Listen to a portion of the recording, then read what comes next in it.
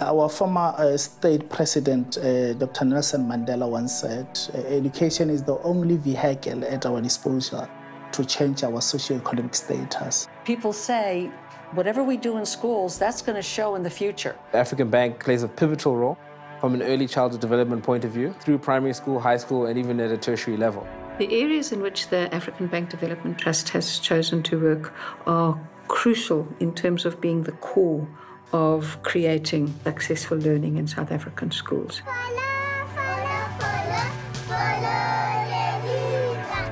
Early childhood development for as many children as possible is a necessary foundation to build success in the foundation years. We've got a number of ECD projects running in various provinces, and the idea there is that we train the ECD teachers.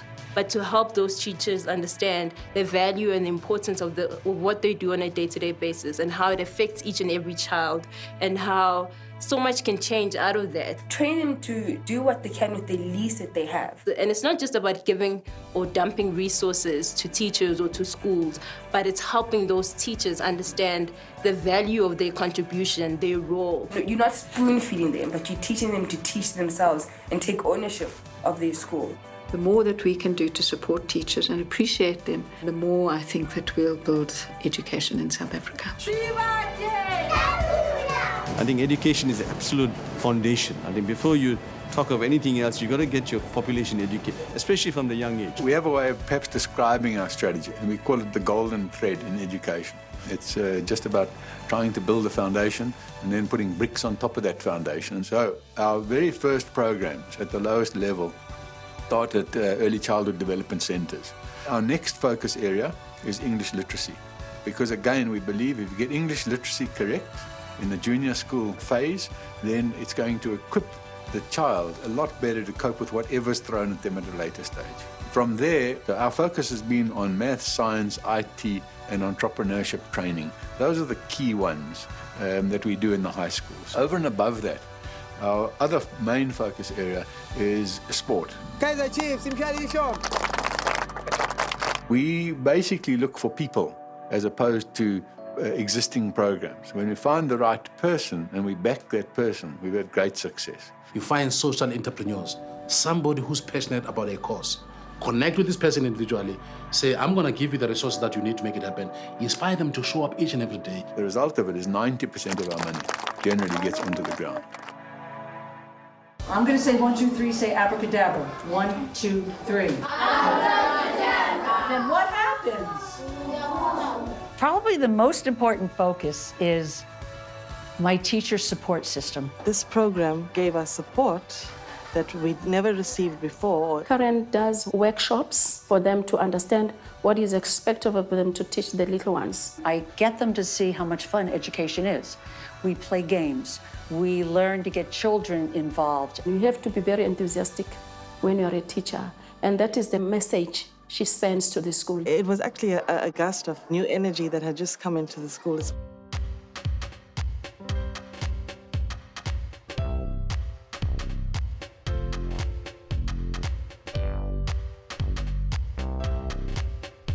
We try to make sure that there's something hanging up on the walls everywhere so that children get to be challenged and see things all the time. We were able to get books. They wouldn't have had this library without this program. English is global, so if you can't speak it, you can't grow. The teachers are speaking in English now, whereas before, many of them were not. We've seen kids taking command of the language, and that's great for us. We provide resources, we purchase classroom materials for them.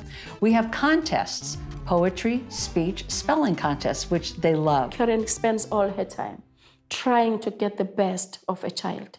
Don't talk to strangers. I heard my mommy tell. They could be a danger, so listen very well. Look at me when I'm talking to you. Yes, Dad. How many times have I told you? Too many. If I told you once, I've told you 1,000 times. Yes, Dad. To see my child being confident to be able to speak in front of other children, to be able to contribute in discussions, for me as a parent, that meant a lot. This program, the impact it had made in our schools and other schools in the area was something so welcoming. and really overwhelming. My learners are doing very well. The progress has been amazing. They've all improved, every teacher, every class. I think African Bank need to be commended because investment in education is the way to go.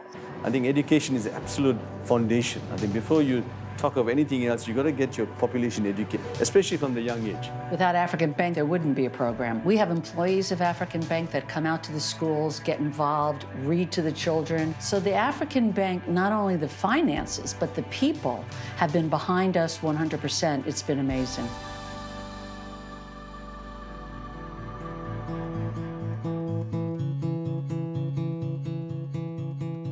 Maths and science are areas of concern. They're crucial in terms of their foundation for learning in many other areas. Without maths and science and computer literacy, they aren't going to prosper. The Tembisa Maths project encompasses 4 schools in the area. Each school has 24 computers in that school. We've managed to load master maths programs onto these computers. The kids that we've selected so far are extremely eager to get going with the project. They all have a deep desire to improve their maths marks. Talk to most of our project managers, they'll all tell you how excited the kids are, how much the teachers appreciate and are motivated by the attention that our guys show. For the first time in our generation, someone knows more than mom, dad, and grandma, and that's Google. If children don't have the internet access, I think they are really handicapped. Once you have internet accessibility, you are a global citizen immediately. Education needs to become up to date with how to access young people through IT. Talk to these kids in the language that they understand, because these kids want to be online. Give them the platform, give them the tools, and sit back and watch magic happen. The project sees us giving schools computers as well as access to the internet. In Gauteng, we've got 45 schools on the program, and in the Eastern Cape, there's 20 schools. For the learners, it was like, they received the best present on earth to find out that they can write new things on computer, they can do research, they can show their parents what they learn from school. With internet connectivity, it was great to see them taking ownership of their learning. The teachers love having this resource here.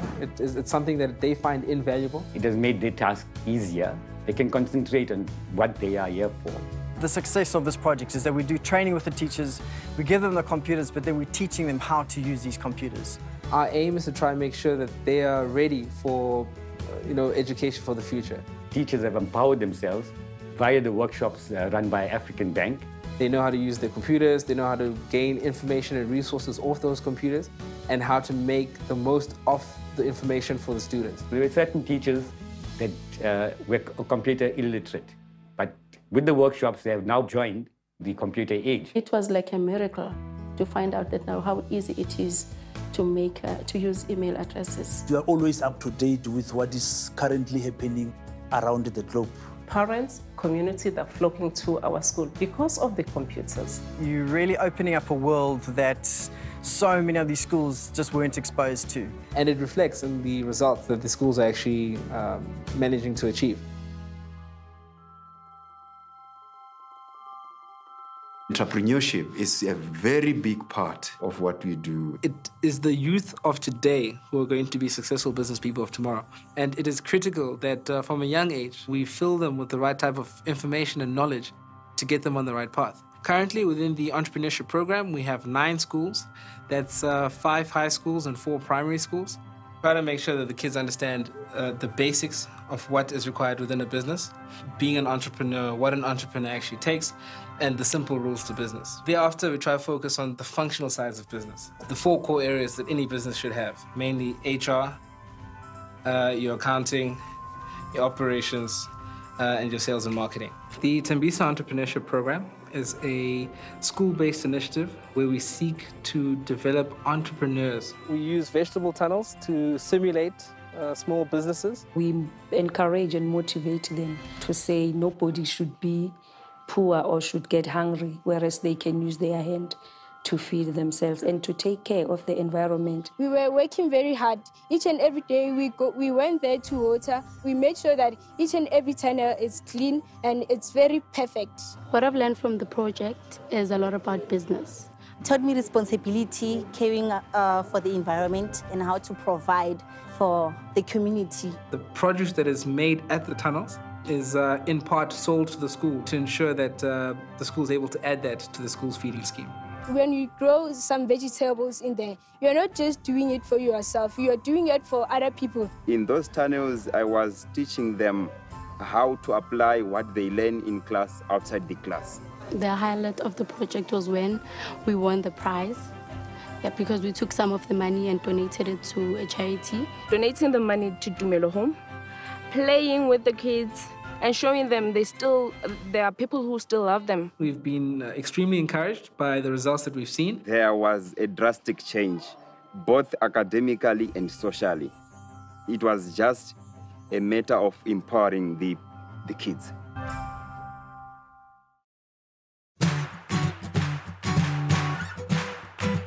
I really like the African Bank Development Trust's emphasis on sport. It can be a very powerful vehicle of drawing in young people. Sport has a big part in developing a person to either become a team player, a leader. You learn so many skills and it integrates, because in sport you can't play sport alone. We run a number of soccer programs, we run a number of football programs, we run a number of netball programs, we run a couple of cricket programs.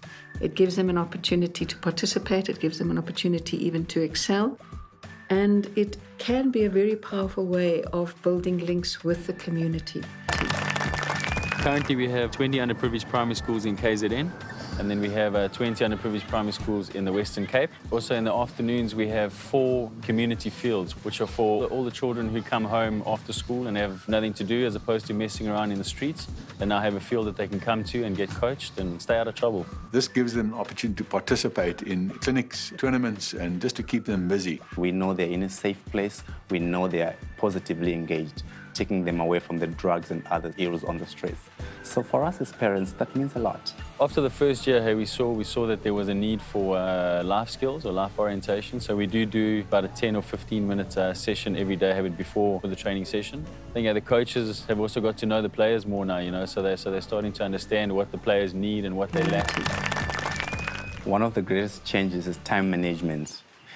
On the days that they have soccer going on, you don't have to tell them to fetch water. You don't have to tell them to do their homework, because they're looking forward to it. And I think that sense of looking forward to something brought a lot of responsibility within them. These skills are core to building a good society, to building a good company. And a good sportsman has excellent capabilities. We've seen kids being nominated to attend training programs with clubs that have registered with the PSL. Our ragtag kids have beaten Ajax professional under-14 team 3 and 4-0.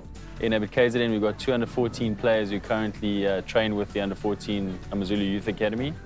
And then in Western Cape, we've just had one under-14 player sign a 5-year deal with Ajax. It just proves how many children are out there that have the raw talent but don't have the opportunity. Without the sponsorship from Habit African Bank, the project wouldn't be possible. One of the most important things about this program is the commitment from the executive. And I have encouraged and they have committed to their personal involvement in the CSI program for African Bank.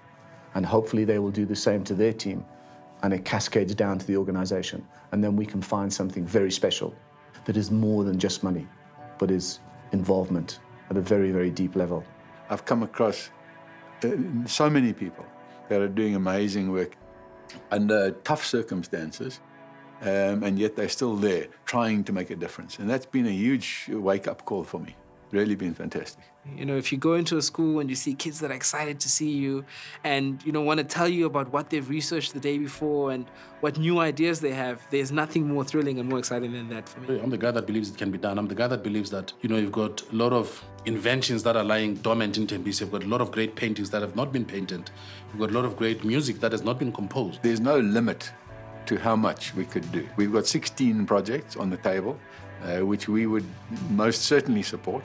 All of them are very similar in terms of the focus area, similar in terms of the numbers, similar in terms of the way they would be managed. We could virtually double this program given additional resource. My vision is to go back and plow that seed of greatness inside of them, fertilize it, water it, nurture it. I believe magic is going to happen.